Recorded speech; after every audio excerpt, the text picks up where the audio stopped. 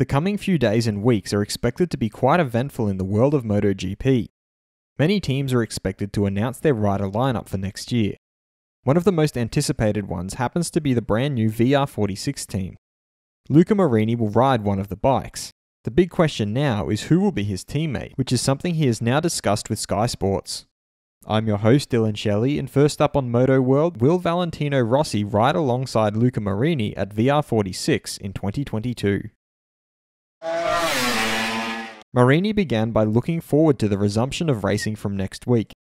An interesting second part of the championship awaits us. I will try to improve and get more points than in the first part of the season. It will be more difficult because the other riders will improve and the bikes will also continue to improve. He then spoke about VR46's MotoGP team next year. I have to talk to Ucho and the others about VR because we want to make a clear point of the situation for next year, because I think it is a very ambitious project that we have to take to the top and achieve great results. He then explained what he wants from the project. I would not be content only to participate.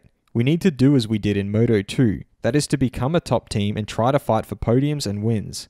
I'm sure we can do it in MotoGP too, and if I have a factory Ducati it will be even better. He was then asked if half-brother Valentino Rossi will be his teammate next year. He responded with a joke. Valentino will race with me next year. This is the bombshell. He then clarified that it is a topic that he hasn't discussed with Rossi yet. We didn't always talk to him. It all depends on him. I hope he will do what makes him feel better and have more fun. He is okay with what he has done in his history, being the best rider ever in my opinion. He signed off by revealing that being Rossi's teammate will be a dream come true for him. MotoGP without him is unthinkable, and no one would ever want to experience it. I just hope he decides what's best for himself. If he continues to race, I am overjoyed. If he will be in the team with me, it will be a dream. But in the end, it is he who has to make the decisions. Fast feed. Petronas Yamaha's team director Johan Stigefeld pointed out that it was not an easy start to the season. They expected better results than those obtained. He added that they have to keep working and improving the bike. Rossi hasn't had the perfect weekend yet. He also feels that with Franco Morbidelli, they had some good races. They have to start from those good races by analysing what they did well.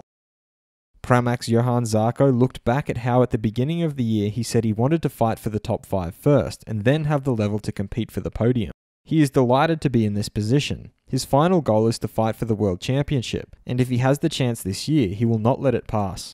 He would also really like to raise his level to have the same confidence that Fabio Quartararo has with his bike. From the first free practice session until Sunday, he is always in front.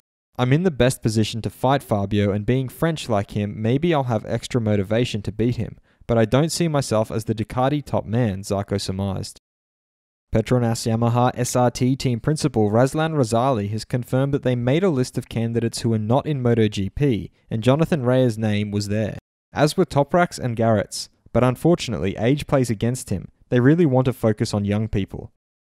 Yamaha's test rider and Petronas Yamaha's stand-in rider for the next 3 races, Cal Crutchlow, is looking forward to meeting the team in Austria, although there will be some familiar faces for him.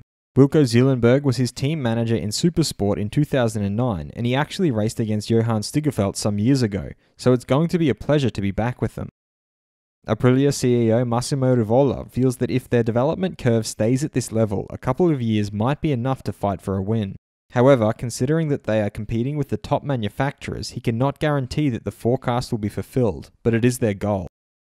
Aprilia's technical director Romano Albesiano added to that by saying that the first half of the season was very positive. The bike immediately showed positive characteristics. Aleix Espargaro is at the best of his condition. It is a positive evolution. With the bike he has a better feeling. He is confident. Everything is working pretty well.